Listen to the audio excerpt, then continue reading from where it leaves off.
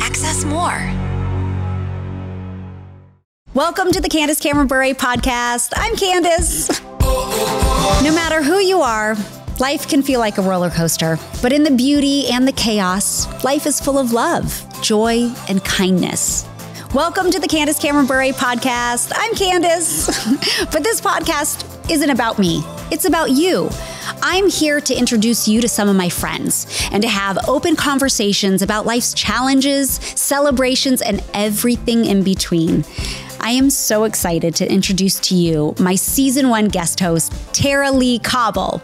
Now, Tara Lee finds so much joy in talking about the Bible, and that's why I asked her to join me today. She hosts the Bible Recap podcast, where she walks listeners through the Bible in a year, or 2, if you're like me.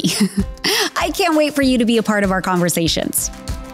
Before we jump in, I want you to know about our favorite place for you to watch and listen to the Candace Cameron Bure podcast, Access More. The Access More network is home to great shows from people like Paula Ferris, Benjamin and Kirsten Watson, Bob Goff, and so many more. And we are thrilled that season 1 of the Candace Cameron Bure podcast will be available there too. To watch full video episodes of my show, go to accessmore.com, the Access More app, or you can follow the link directly from candace.com. I'll also have a link in all of my show notes. Okay, Tara Lee, we're going to start off with some fun facts. All right. One of my fun facts is that I am a matcha drinker, not a coffee drinker. I watched you drinking matcha this morning. I did. I had it this morning. Did your little matcha bowl? I have my matcha bowl. It's a whole ritual. I keep my matcha in the refrigerator. I have the little kind of scooper. It looks like a metal wooden stick. And I put it in the little strainer first so that it doesn't clump once I add my hot water. And then you mix it with a wooden matcha whisk. And then it foams up beautifully to this bright green color. And then you pour the hot steamed water to fill the rest of the cup up. And you actually pour it over the wooden whisk so it cleans the whisk while you're filling your cup. That's efficient. It is efficient. And I love it. I love it. I love how it tastes. I love that it's good for me. But I also love that it is made in Japan, which is a culture I love. And I've been able to visit Japan 5 times. What? I love it. And so many things about it. I love the people there. And I love how respectful they are and how clean they are. And there's a lot of tradition in that country that I really, really appreciate. So me having matcha every morning is like taking this little piece of culture and history with me right here where I live, you know, in my house every day. So I know that you have traveled all over the place. And Israel is one of your favorites. It is. Which I can't wait to hear stories. But first I have to know, are you matcha or coffee? I am a coffee girl, although watching you make your matcha this morning, I was like, I need to ask Candace to make me a cup of matcha because maybe I just haven't had good matcha. Right. I mean, the experience you described sounded delicious. But I'm a coffee drinker. But the funny thing is, Israel has, much like Europe, a lot of the people drink instant coffee. And so that was a new thing to me, but that I really kind of started to love. Like now when I miss Israel, if I go make some of my Israeli instant coffee, it transports me back there, like with you in Japan. Is it different? Is their instant coffee different than our instant coffee? It's much better than our coffee. Now, they do have very strong coffee there that is like a Turkish coffee where there's the That's grounds like mud in the almost, bottom. Isn't it? Yes. Yeah. You don't want to get near the bottom. Okay. Some people do, but not me. And often they'll give you a little shot of espresso and they'll give you a date. And we jokingly refer to it as a coffee date. So that's my kind of humor. I have so many coffee dates in Israel. Someday when you come to Israel with me, I'll take you on a coffee date. Okay. That sounds good. Well, I would love to know some of your favorite stories visiting the Middle East. I can't wait to go. I can't believe you've walked in some of the same places Jesus has walked and the disciples have. And it's amazing. So what's one of your favorite stories? One of my favorite sites there. So I've done Israel and Jordan. I've been to Israel, I think 18 times. And I can't get enough. And there's a site that the first few times that I went there, one of the amazing things about Israel is that there are sites being discovered all the time. And so when I first went to Israel in 2012, the site that I'm about to tell you about did not yet exist. It hadn't opened because it hadn't been, so it hadn't been excavated yet. And so it's a place called Magdala, and it is on the shoreline of the Sea of Galilee. And you may recognize the word Magdala if you're a Bible reader, because Mary Magdalene was from Magdala. And it was this town on the shore near where Jesus lived. He lived in a town called Capernaum, and this is just south of there. And so in Magdala, what's so cool about it is, first of all, I love that archaeology continues to prove the Bible true, because for a long time, people would read scripture and it says Jesus taught in all the synagogues around the Galilee. And all these people who are like scientists and people who are digging in the earth and all those people who are excavating things are saying there are no synagogues in the Galilee. So this is scripture's lying, because there aren't any synagogues for him to teach in. They have since discovered 7 synagogues from the first century in that region. And it just keeps proving scripture true. So what's cool about this one in particular is they were trying to build a hotel for all the tourists. And the first dig that the excavator machine did when it dug down into the earth, it hit a stone that is called the Magdala stone. That's what they've named it now. It's in a museum. The Magdala stone was the centerpiece of ancient synagogues. It's where they would roll out the scrolls. It's kind of like a modern day pulpit. Okay. And they recognize it has all this beautiful artwork on the side. And they're like, this is what they use in synagogues. So they have to stop building the hotel.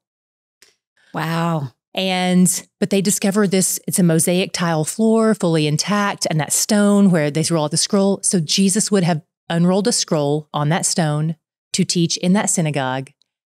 Now, that stone, like I said, is in a museum. But what isn't in a museum? That's my favorite artifact in Israel. And when you go, you can touch it. Okay. Do I get to poke it with a stick? You can poke it with a stick. That's a reference to an earlier episode. You should go back and check out previous episodes if you missed the lava story. But there's a bowl that's a wash basin that would be outside the entrance to synagogues. And law-abiding Jews would wash their hands in that to purify their hands before they go into the synagogue. That means Jesus, being the law-abiding Jew that he was, would have washed his hands in that wash basin before entering that synagogue. And the fact that the hands that built the earth, that built that rock itself, washed in them, were pierced for my sins. Like every time I see that stone, I want to just hug it and crawl inside it. And it's remarkable that you actually can touch it. To them, it's just, oh, it's a stone we found. But to me, it's like this precious thing that's like Jesus was here. And it doesn't make it it's not more powerful. It's not a holy item. It's not a whatever, but it's beautiful to me. Yeah. And it reminds me of his humanity. Yeah. You know, I love it. I can't wait to see it and touch it one day. I'm excited for you to come. That's incredible. Yeah. So Magdala is probably my favorite place to just have that moment. What about you? Are there other places that you've been, Japan or otherwise, that your faith has kind of come alive a bit? You know, there was such a difference. I went to Africa once. I was in Ghana, and I went on a 10-day mission trip with my mom and a pastor and a very small group from a church. And it was remarkable to see the African people. We flew into Ghana and then we drove about 14 hours in a very small, uncomfortable 15-passenger van. Small, but about to this village that was in the middle of nowhere. And they didn't have much. And it was incredible to see the joy that they had. Because their joy didn't come from stuff, which is the antithesis of the American way, right? That we're all used to, that our stuff does give us comfort and joy. And I remember actually sharing the gospel with a bunch of pastors that had come from villages all over, and some of them had walked all day to be there. And it was pouring rain And we were under a roof, which was their church. And it was just a very thin tin roof with kind of mud hut walls. And we were in there, and I was trying to share my testimony, but it was so loud because of the rain on the tin roof. And I don't have a very strong voice you would think I would. I've never done theater, but it's not as strong, but I was using all my might to voice above the rain on the tin. And that was such a special moment for me, but I don't even think all of the pastors there even kind of cared what I said or even heard half of it, only because they were just so grateful that the presence of the Lord was filled in that room. And they just were happy that people were coming to share in the gospel with them and help others in their village and provide medical services. And it was incredible. But there was something about all of them who knew the Lord in a very different way than I did. And it was not only refreshing for me, but incredibly humbling for me. Another place that I often really feel that my faith comes alive is when I'm able to spend time with women that are really grounded in their faith. And we've had a couple of those very special weekends or moments when we get to come together as women of faith that pray with each other and talk about the hard issues and sing worship together and just focus on the Lord for a couple of days. Those special conferences or weekends, whatever you want to call them, they've been very powerful for me. And I've been so encouraged. And that's what friends are for. That's what the body of Christ is for. That's what we are to do with one another. And they're exhausting in the best of ways, because sometimes when you are so connected with God and people are pouring into you, but it's also emotional, so it's depleting as well. Like you kind of feel wrecked after one of those. Like you've just given everything. And yet it fills you up in a way that then I go, okay, I can now go back outside. I can go back to the battleground. I can go to the battlefield. And I feel like I've got my armor. I've been built up from those encouraging words around me, and like, let's go do this. Yeah. I love that the stories that you share involve these other people who know and love the Lord, and how much you benefit by being around them. Yes. And that you see more about who God is by being around them. Like you see that he has gifted and equipped the saints in Ghana in ways that, man, it's hard for us to tap into because of our life circumstances, yet he still meets us in our circumstances. It's not like he's like, no, you have to give away everything you own and move to a mud hut in order to really tap into the Spirit. Like, no, we each have these different things, and it's beautiful how the body of Christ works together in that way, and how the worldwide church serves each other by reminding each other who God is. Yes. Like that's one of the things that's so great about carrying the Spirit with us all the time, is that he does use us to encourage each other, and we all need each other. None of us get to live unto ourselves. And we talked in the last episode about how the words that the Spirit is described as in Scripture, Jesus calls him the comforter, the guide, the teacher, the reminder. And those are things that we can each do for each other as well. We can comfort each other with the words of truth. We can help guide each other through the discernment we get from the Word and the Spirit. We can teach each other, like we're learning from each other things about God right now. And so we get to demonstrate the Spirit's power to each other by being the thing that he is to us, to others, like comforter, Spirit, guide. Like it's just a really cool way that God kind of distributes himself throughout the world through the global church. And I'm so glad I'm a part of it, because it's a joy not only to get that from somebody else, but also be able to distribute that to somebody else. Yeah. When you're having a hard day and I can pray for you, or when I'm having a hard day and you can pray for me, like. And that would be the Spirit working in all of us. Yeah. That's this, like, we aren't doing that. I don't have any wisdom of my own. Any wisdom that I speak to you or anybody else is given to me by God. Like it's him at work in me and through me. Any comfort that I might offer anybody is meaningless if it all just terminates on some platitude I dreamed up, Like it's got to come from him. He initiates it in us and moves us through that process with other believers. And it's just the best. Like, yeah. And there's no other way to know what that is unless you're reading the Word of God. Yeah, that's true, because you won't have any measuring stick to measure it against. It might be a lie, and a lot of things sound really good when you see them on social media, these like one-liners and like, God's never going to give you more than you can handle. Like, no, that is not in the Bible. He does give you more than, because then other people can shoulder it for you. He can come along and equip and sustain you through that process. And so those kind of platitudes that make us feel really empowered, a lot of times are not accurate. They're not biblically true. Yeah. And that leads to a lot of despair when you feel like, oh man, I didn't have enough faith to pull that off. Or like, if you think you're leaning into that thing that you think is true, well, God's never going to give me more than I can handle. Like, I guess I'm not strong enough. And so those things, we do have to measure them against Scripture. And one of the things that, as we've been talking about the Spirit, and we talk about how mysterious and sometimes confusing that he can be. One of the things that I've been encouraged by is so some places will take that mystery and that confusing and they'll like lean into it to magnify the mystery and the confusion. But what the Spirit does for a lot of us is clarify things. He teaches and he guides, and there's clarity in teaching. And so when I think about a quote unquote, a Spirit-filled church, what that looks like, what the Scripture does is teach us who Jesus is, remind us of the words of Christ. The Spirit points to Jesus. He doesn't point to himself. He points to Jesus and he points to the Father. Like we talked about in an earlier episode, like the Trinity, the three persons of the Trinity are always pointing to each other.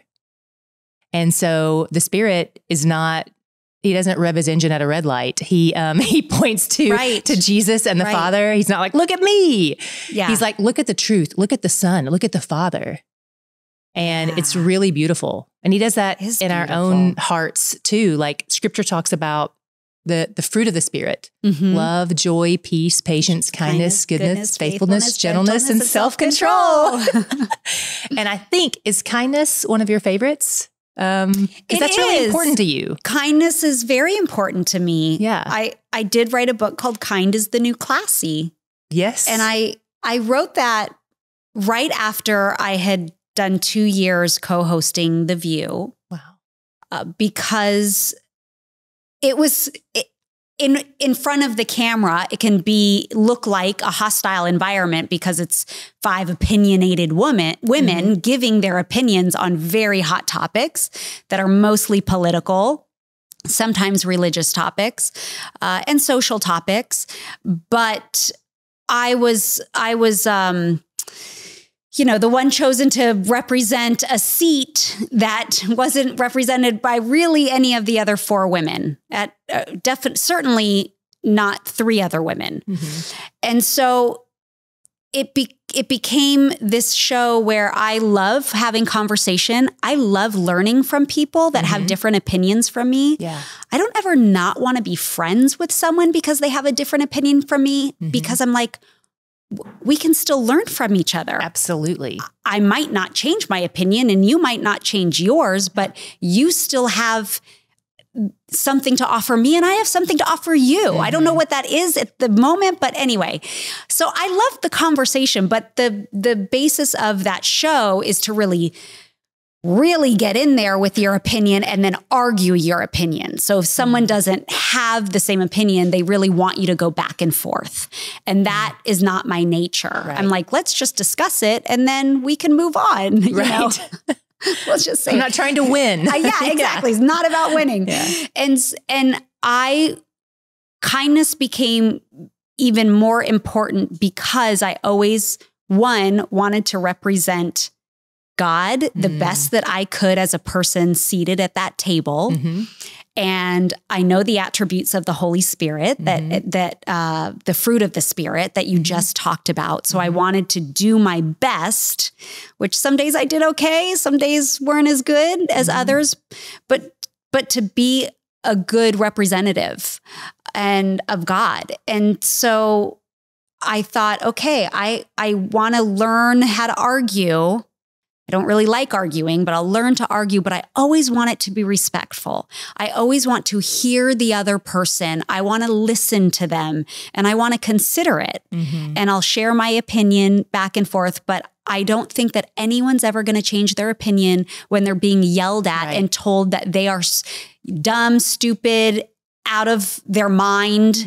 Like nobody's going to come back from that and go, oh yeah, okay, you're right. You made me feel great. Now I'm really going to consider your opinion after you called me that. So that really took on the form of like, hey, let's talk about kindness in a bigger, just in a bigger view of the world and how we not only treat one another, but how we have conversations with people that are different than us. You know, in Colossians 3:12, God tells us, put on kindness, gentleness, compassion, humility, and patience, bearing with one another and forgiving one another if anyone has a grievance against one another. Just as the Lord has forgiven you, you are also forgiven. And above all, put on love, which is the perfect bond of unity. I love everything about Christmas, and Great American Family Channel is the place to find your new favorite holiday movies all year round. You might be wondering how to watch Great American Family Channel. You can text Christmas to 877-999-1225 for more details. And for you Full House fans, they have all the Full House and Fuller House reruns too. Text Christmas to 877-999-1225.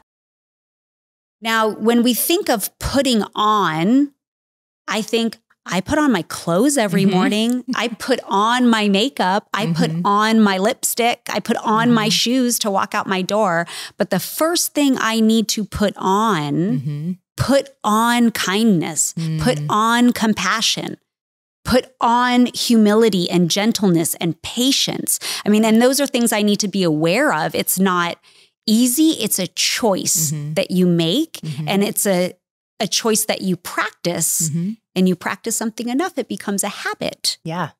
And it's the fact that we have access to put those things on through the power of the Spirit at work within us. It's like every day you're choosing to surrender to the Spirit's work in you. You're choosing to die to self, to be like kind to others who maybe aren't kind to you. And it's the Spirit who enables us to do that. He's the one at work in us to do all these beautiful things, to show anybody who watches The View or anybody who encounters you in real life or anybody who like is seeing you in those spaces where you've chosen to surrender to yourself and lean into the Spirit, to submit to the Spirit.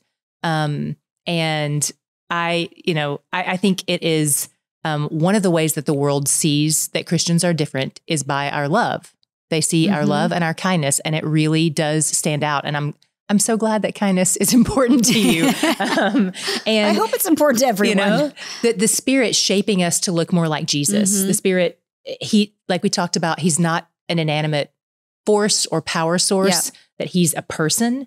And one of the things that's tricky about that is even Christians, there's a temptation to try to use the Spirit to manipulate things as though he is a power source that we can use to get what we want or things like that.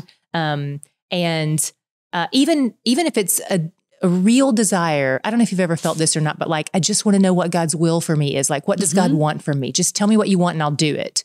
And I've been at places where I've wanted to know that, just like, tell me what to do and I'll do it. It's almost like I'm treating him like, just give me the instruction manual as opposed to let me be in a relationship with you. So it'd be kind of like if I'm coming to your house and you give me direction. Like let's say we're going to your house and it's like a 4-hour drive. And at the beginning of the trip, you can either give me the instructions and say, okay, turn left here, turn right here. There you go. Or you could get in the car with me and ride with me and show me how to, and say, here, take a turn left here, turn right here. And then we're having conversation on the way. And that is a much more relational experience. Yes. It's not this transactional, like, just tell me what to do and I'll do it. It's the Spirit is with us always to guide us and prompt us in these little ways. And I bet you have so many stories, and I know I do as well, of just these little prompts that sometimes the Spirit will like be like, hey, turn left here. And you're like, okay.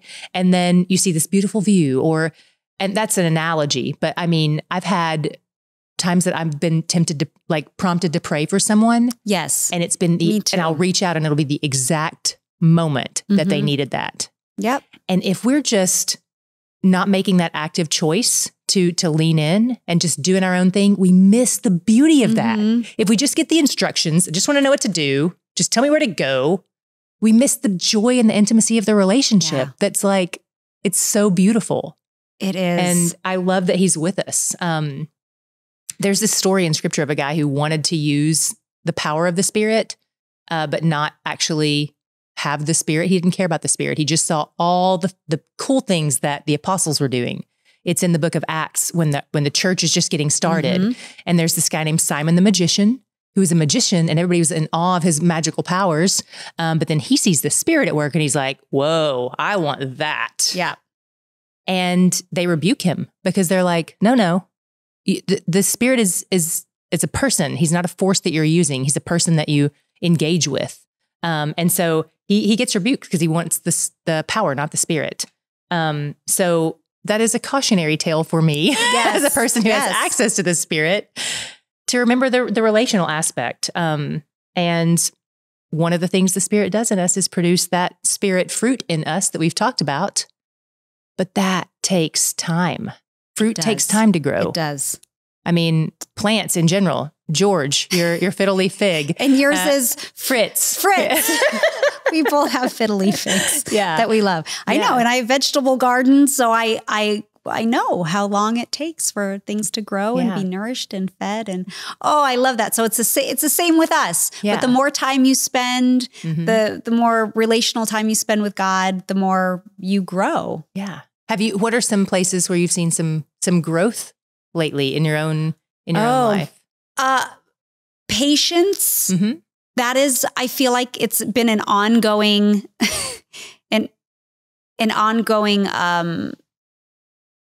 like fruit of the Spirit for me. And I say that in a way that I've become a very patient person. It doesn't stress me out anymore, and I almost expect it. And it actually is a very nice quality to have that I've developed. I kind of giggle with it because, especially in a world where we live, where we are by nature impatient people, and the world is getting faster and faster, and you have everything at your fingertips. It's hard to be patient, and not by my will, but God's will. Like, God has given me, the Holy Spirit has given me an amount of patience that I find remarkable. And I am so grateful for it. And yeah, there's lots of other things. I mean, the fruit, I could count all of them and say, I see growth in whether it's self-discipline. Right. That's important what you just said. Because one thing that people often, when they talk about the fruit of the Spirit, they actually accidentally pluralize it and say like the fruits of the Spirit. Oh. But it's not 9 separate fruits. It's one fruit with 9 attributes. Yes. So it's like if you found 9 adjectives to describe an apple.